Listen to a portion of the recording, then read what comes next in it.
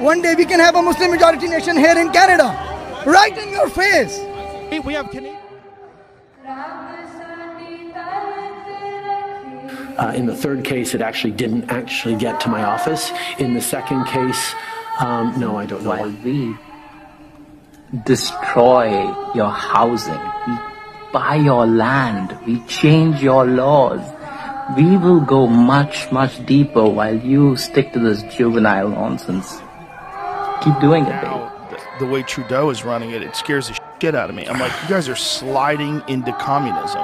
You're sliding every day. They push a little bit further, a little bit further. Yeah. I mean, if you don't get rid of that guy, if you don't turn that thing around. My God, what a week it's been. I mean, this has been non-stop action, and we're going to get more of it today. The main topic of today's video is going to be foreign interference, runaway immigration. But before we get into all that, because let's face it, as exciting as things are right now, they're also kind of dour, right? It's kind of a heavy subject and things are not looking good for Canada right now. So before we rip into all this, I just want to start with a lighthearted video, and it made a lot of people on social media laugh as well. If you happen to know who created this video, please throw their name down in the comments so we can give them proper credit. But here we go. Enjoy. So is Kamala doing okay? Nope. She's down, Joe. I think they found out that she's retarded, and now we're basically fucked. Trump is killing us at the polls, so yes, we're going to lose Joe. Damn it. Wait. What if I come back to run again? As candidate? Yeah. Well, let me put it this way, Joe. The only person in this world who is even more retarded than Kamala Harris is basically you. So no, Joe, on, man. you're Just not going give back another in. shot. Let's let it all play out. Okay, we'll talk later, Joe. Okay. Women looking fine up in here. And that is some pure gold. It really is upsetting, though, that I have to filter out some of the words to get around the YouTube algos, but so it is. Now, let's pretend that Canada was a movie. Let's say it was an installment in the Fallen franchise, as the thumbnail for this very video has indicated. Instead of telling a linear story, how about we start with the end in mind? How Canada will end up if we don't pull up our big boy pants and take action. So let's take a look at a video that was originally published by Rebel News and resurfaced in a huge way yesterday, really making its rounds and really getting a lot of criticism and pushback, as you'll see for yourself. Let's take a look. One day we can have a Muslim majority nation here in Canada, right in your face. We have Canadian law here, and you say that you want Sharia law to displace Canadian law. That doesn't sound very respectful. In majority, you wouldn't have any other option. You would go to your queen and tell her to change the laws. Change the laws to what, sir? To Sharia law? No, change the laws to not allow any more Muslims to come to Canada. We owe our allegiance and our loyalty first and foremost to our religion, not to the queen, to be honest. When I went for my so-called oath, I was silent, I didn't say anything. It was your responsibility to make sure you got it out of me.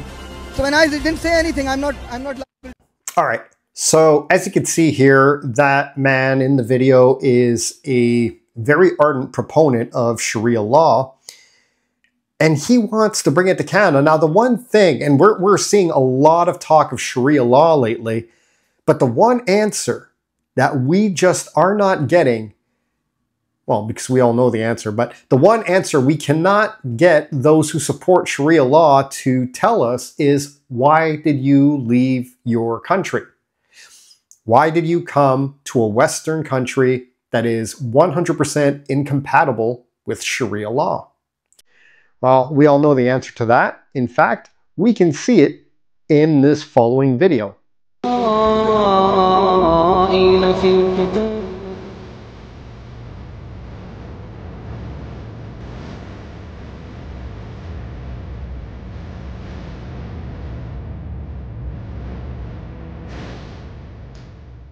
And this video that you just watched is yet another point of contention for many Canadians. Not the apologists, of course. They see this as a form of cultural enrichment. It's a cultural enhancement to block off the biggest city in Canada's arteries and prevent people from getting around to doing what they need to do to support the economy. And then we also have to look at the national anthem, or the rendition of it that we used for the intro for today's video. The Canadian national anthem can be sung in one of 2 official languages. You'd figure that'd be enough. Some people might even argue that the Punjabi rendition that we heard in that intro is an homage to Canada. And you know what? In some ways, maybe it is. I'm not going to take away from that. If the person who came up with that idea had genuinely good intentions, like they were doing it because that was their way of showing that their culture is our culture, you know, but it's like they say, the road to hell is paved with good intentions. So here you are, you have millions of Canadians who can understand what's being sung in one of 2 languages. You throw in Punjabi or any other foreign language, and then you're essentially leaving everybody else in the lurch. I mean, the only reason they have any idea what it is you're singing is because they know what the lyrics are supposed to be. They don't know what you might actually be singing. Now, if there's one thing I'm not going to do is go through all of the minutes of the foreign interference inquiry, because I'm sure you've seen that on plenty of other YouTube channels and all over social media. So I don't want to tell you more of what you already know. So all we're going to do is play one short clip of Trudeau. But before we do, I just want to read something that came up just this morning, and it is very telling. So we saw in Act 1 the direction that we're headed. So if this was Act 2 of our movie, this is the perfect lead-in. I'll read it to you now. Immigration Minister Mark Miller says that Palestinians who have fled Gaza will receive transitional financial assistance and supports after they arrive in Canada. The Immigration Department says the funds will help cover basic needs such as shelter, food, and clothing, with more details to be shared at a later date. Like many Canadians, especially growing up, I took great pride in being part of a country that takes care of people who are in very dire situations. And of course, I'm not going to be ignorant and say that none of the Palestinians coming across are not in need of help. That much is plainly true. I mean, we all seen the footage of what's going on in Gaza right now. That place is completely leveled. I mean,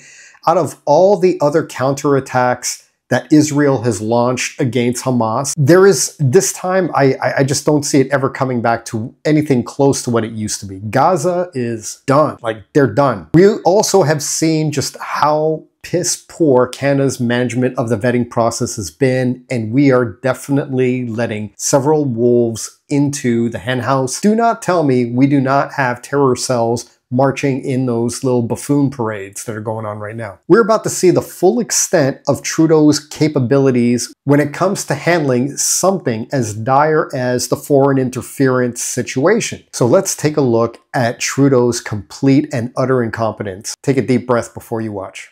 Do you have any idea why no reply was ever given to all of those that requested the authorization? Well, I think as was stated in the first case, it was in process when COVID happened, and we all moved to different priorities and virtually.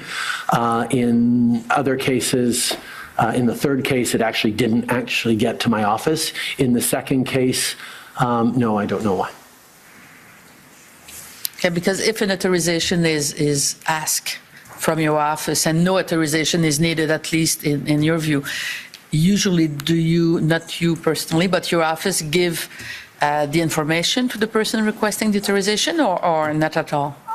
It depends on the amount of the amount of notes, the various priorities of them as they go through.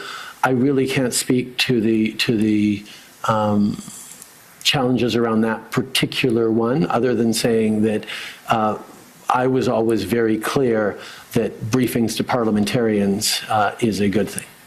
Thank you. What's even more shameful about what you've just watched there is that Trudeau is wearing an earpiece throughout this inquiry. So the fact that he can't get his facts straight or can't come up with better reasons, even with the assistance of a lawyer, that's the speculation go around that it's a lawyer that's talking into his ear. Whoever's helping him on the other side of that earpiece is really not doing a great job.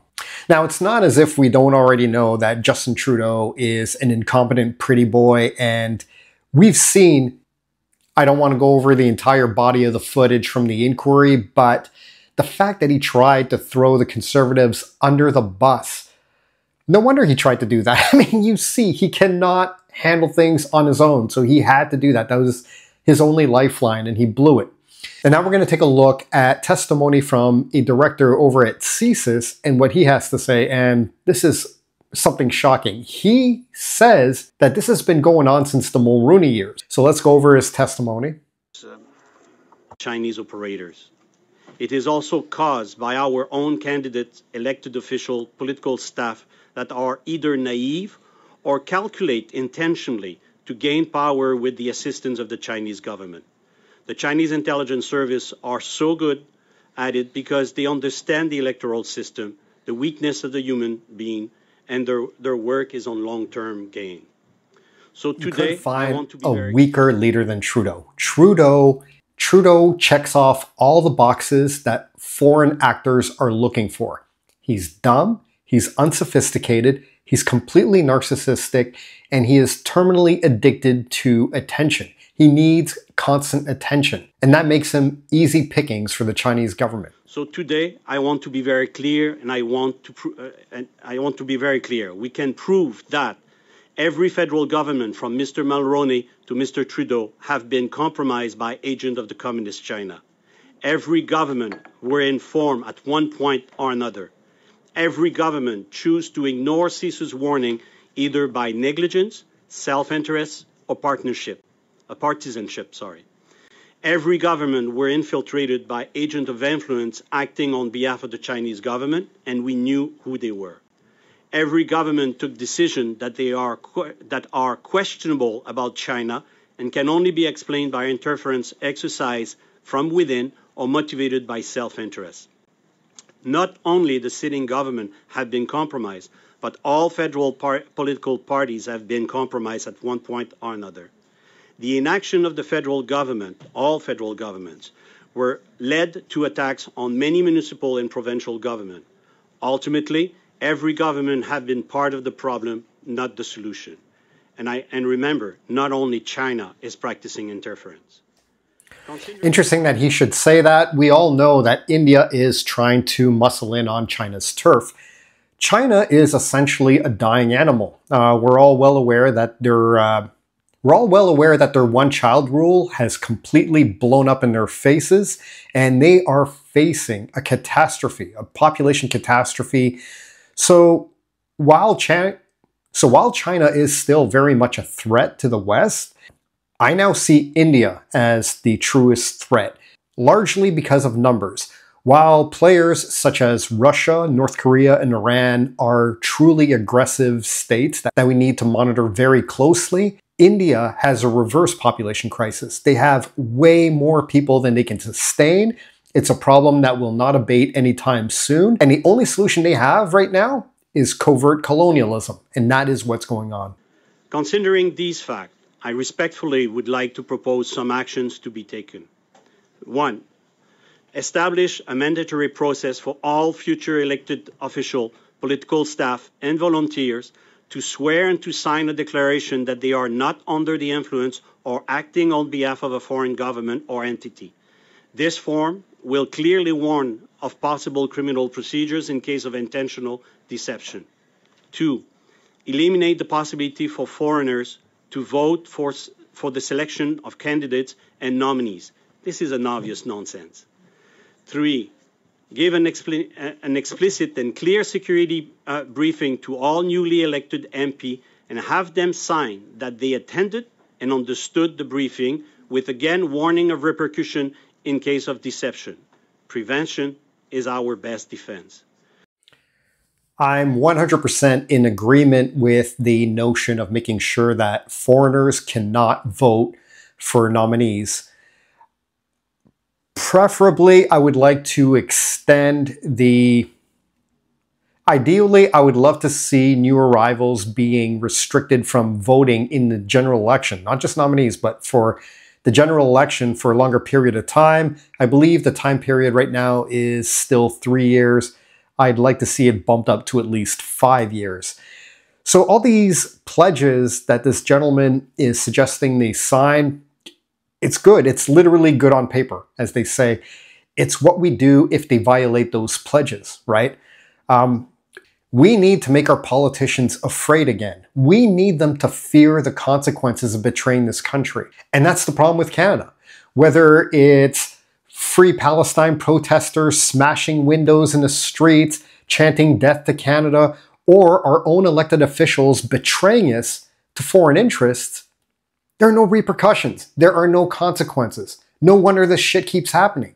The Liberals are unleashing an internet censorship law known as Bill C-23. Even if they weren't, Three Oceans can be deplatformed at any time for any reason. That's why I want to invite you to join the Three Oceans newsletter. If standing up against mass immigration, excessive taxation, the housing crisis, and the woke agenda is important to you, joining the Three Oceans newsletter is the best move you can make. It's free and it will never be deplatformed. Unlike this channel and other social media accounts, the Three Oceans newsletter is no holds barred and uncensored. Also, you can count on your data being protected and not being monitored like it is on social media. So visit 3oceans.ca. Once again, that's 3oceans.ca to subscribe and beat the woke authorities trying to control the narrative like they control your government.